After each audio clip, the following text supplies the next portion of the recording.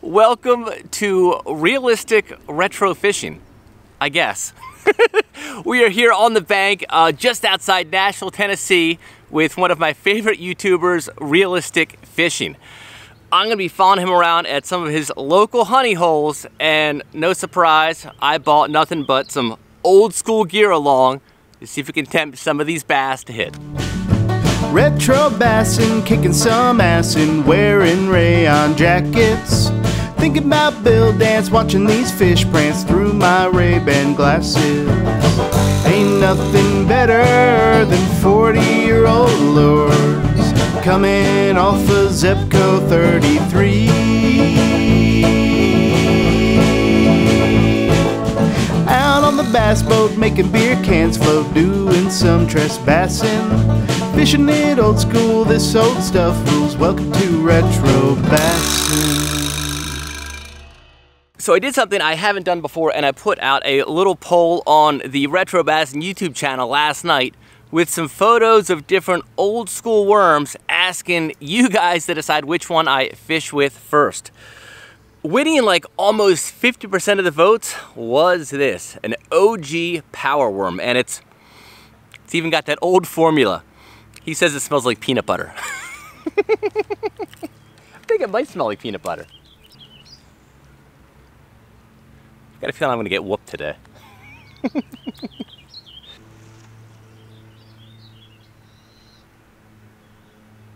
$30 bait caster. This is an Ozark Trail from 2 years ago from Walmart, still going strong. All right, are you a mono guy or are you a fluoro guy? Mono all the way. For stretch and abrasion resistance. Dude, that is a cool looking little fish, actually. Yeah, it's got a big mouth. He can go for a lure. That's one. All right, made a little adjustment. I was getting way too many weeds with that first weight, so I went down from, I think it was like 3/16 down to an 1/8. Hopefully that'll help a little bit. Well, I lost my first worm of the day. This package is so old, it doesn't even have the outside. It's just got the plastic.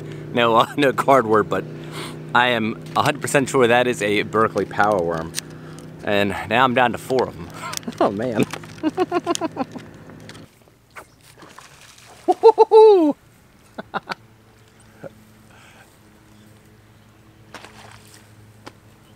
All right. He's getting clobbered today. Got him. Nice fish. Yeah, Right, buddy. we got a half-pounder here. It's all right. You see, that's like a 3 all day in my book. Yeah, if you hold it out for him. Hold it out. Little forced perspective. Yeah, there we go. Look at that thing. So wait, did he hit on top or did you just rip him up to the top? He hit on top. Okay, okay. When you're coming through those weeds, you gotta kind of be on top. You gotta roll it in, otherwise you'll lose him. Dinky. But it's a fish number 2. So what's the craziest catch you've made on film? Craziest catch? You know, probably something with chat cats fishing, like a 60-pound blue catfish. I also caught a dead trout in the mouth somehow, like a few years ago in a trout video. I think that's legal though. If it's in the mouth, that counts. Yeah. That counts. No, I don't know if I'd eat it.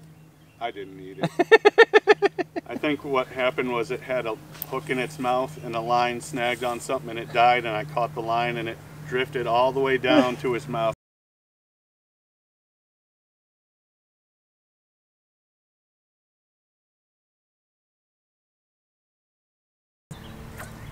Fish. That's a better one. Oh, that is a better one. All right. And an oar. All right, check him out. That's actually a nice bass. Yeah, not bad. Holding him out, long arming him. Oh, that's the Guggen pose. Nice. Yeah, it's actually about 1.5 pounds, maybe. See, I like that technique though. You are burning that sucker. Did he hit on top?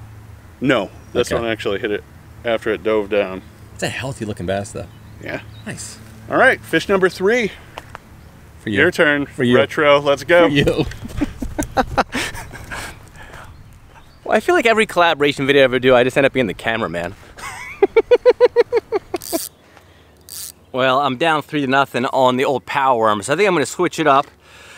The second vote getter on my little YouTube channel poll was this, an old discontinued worm from Creme called the Pigtail.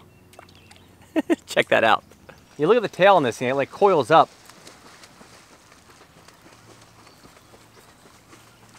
Oh yeah, cool. That's like that, what was it called? Walking worm? It is a little walking worm-esque, actually.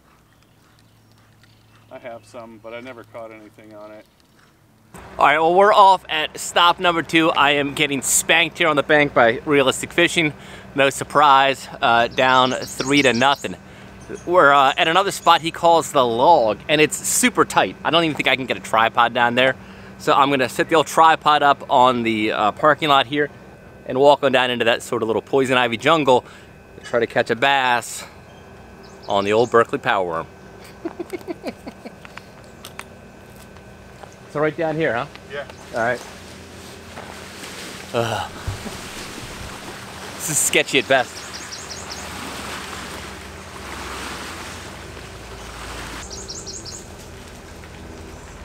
So if you look in there, you can see kind of where parts of the log are sticking up. You want to have a weedless, slow go at it because you're going to be dragging it over underwater logs down there. You start out this way? All from that way all the way across kind of where I'm standing here. Just go slow or you'll snag logs. So we moved on over to the boat ramp. Didn't have anything by the log, so I've always liked boat ramps historically. I don't know why. Got him? What do you got? I think I got the bottom. I don't know what that was. A lot of bubbles. I think I killed a carp. Well, I don't think I was a fish. Nah. What year did you start realistic fishing? And did you start like hardcore, or did you kind of dip your toe in first and then go? I started hardcore, I think 5.5, 6 years ago. I waited till I had 10 videos pre-made and then I started the channel. Okay. Yeah. And, how long did it take you to get your first like 1,000 subs? Was that quick? Yeah, 6 months maybe. Okay. Yeah. Now I'm up to 92,000. Close to the button. I'm trying to You're getting the button. I'm trying to get the damn button. And without sponsors, you do not get rich doing YouTube. Just letting everyone know. I feel like my monthly tackle bill is higher than my monthly YouTube check. Yeah, my real bills are higher than my YouTube check, that's for sure. So did you have the exact vision for the channel when you started, or did that morph at all? No, I had the vision before I even started.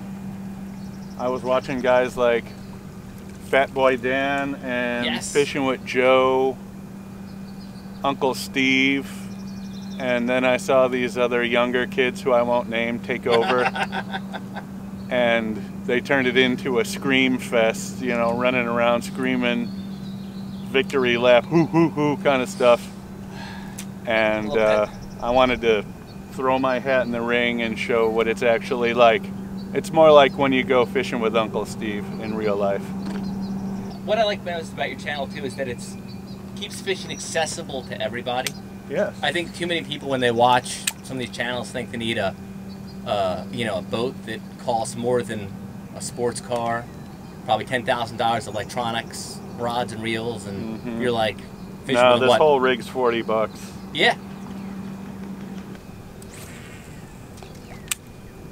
I wonder if I could catch that carcass out there. No, it's a terrible idea. Don't do that. Well, Realistic and I just pulled up to spot number 3 on the day. This place is apparently called Skeletor Park. I think there might be a fish or two. It's pretty weedy, pretty shallow, and I'm switching up The old Berkley Power Worm wasn't super powerful for me today, so I've got this one, the old Action Lures Breathing Worm, and we'll see if I can actually get on the board. Swampy, I like it.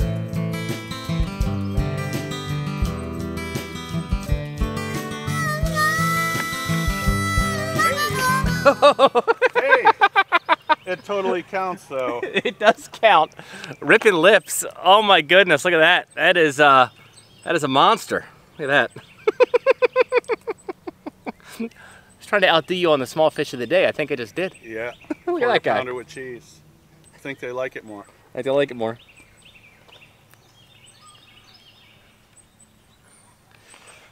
Sweet. This is about a pound. Yeah. Oh man, that was like 10 pounds of hook set on 4 ounces of bass. Yeah, came out of the water though. Got him. All right, mission complete. Mission I complete. can start fishing. That is my Tennessee PB, so. Congratulations. It can only get better from here. I actually did make one change that you recommended too. So I've been pegging these all day long, and this one I actually left unpegged. So there you go. Yeah. All right, so you got one lure to cast for the rest of your life. What is it? Oh, baby brush hog. Baby, what color? Green pumpkin. All right, how much weight? Oh man. One weight, you can't change it. You gotta like, this is your lure forever.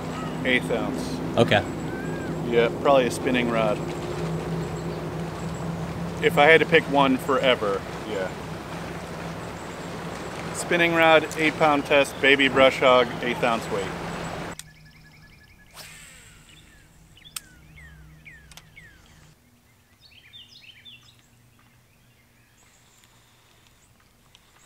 Got him. The moment of truth. Hold on, let me get past the trash pile. Trash fish here. It is a trash. Ooh. All right. That's about the same size as yours, maybe. No, that's bigger. All right. Not gonna lie to you. That's a bluish fish. Look at that color on that guy. Yeah, not bad. That's awesome. Man. Old Hickory special here. Line's all tangled. I'll slightly impede my casting ability. How does that even happen? Oh, that's how it happens. I missed the guide. Yeah, the real key to distance casting for me is to skip as many of the rod eyelets as possible. So just every extra eyelet you put the line through, it adds to the friction. So really, if you can just do the front one and the back one, you're probably the best bet. Just from the reel to the top. Just from the reel to the top. That's all you need, really. You don't even, yeah, just. And pro tip. Almost didn't we want to share that tip, but I will today. Just. The best part is I fished like 3 hours with it like that, you know. I just didn't notice it. All right, favorite professional wrestler of all time. Oh man, I don't know. Favorite hero, favorite villain. How about that? Villain, Mr. Perfect. All right. He was my favorite for a long time. And then I think, oh man, you know, Hulk Hogan. It's got to be Hulk Hogan. Just a classic. Yeah. It's like the power worm of wrestling. Yeah, he was actually, you know, personal life aside, his character was a good role model, unlike a lot of them now. I liked his message. He was kind of an all-American, American kind of thing. Vitamins and prayers, and yeah, a little bit different than the modern day baby faces. Mm-hmm. Mr. Perfect, I like it. I was more of a Jake the Snake kind of guy.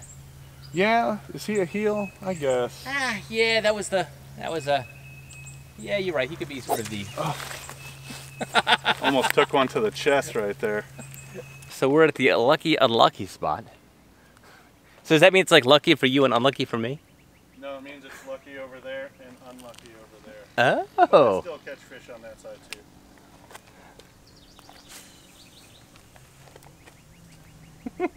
do you get him in? Hoist.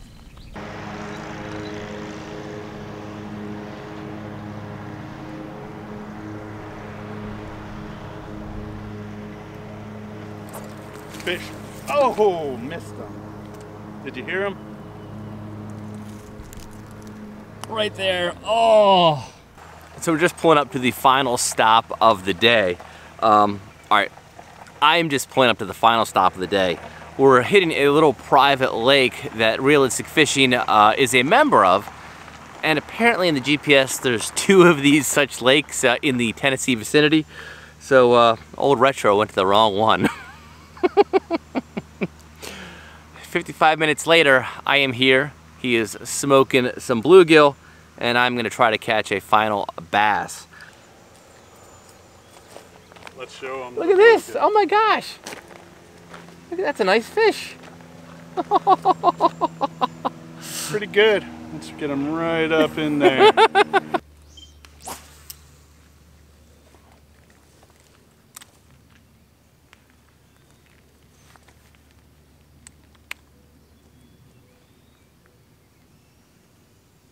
Going with the power worm.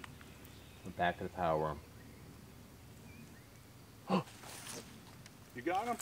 Fish on. Oh, nice fish. Woo! Nice fish. Come on, Sam.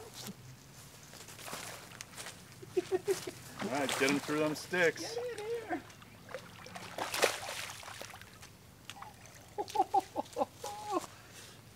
Yeah, buddy. There you go. Look at that. That is awesome. Nice little bass on the old power worm. You think it smells like jelly? Mm-hmm. I feel like it smells like peanut butter. I don't know. You said peanut butter. I smell peanut butter. Hey, maybe it's the fish. Oh, awesome. Oh, that is super cool. 2 fish today. 2 fish. Nice little fish, though. All day long. Awesome.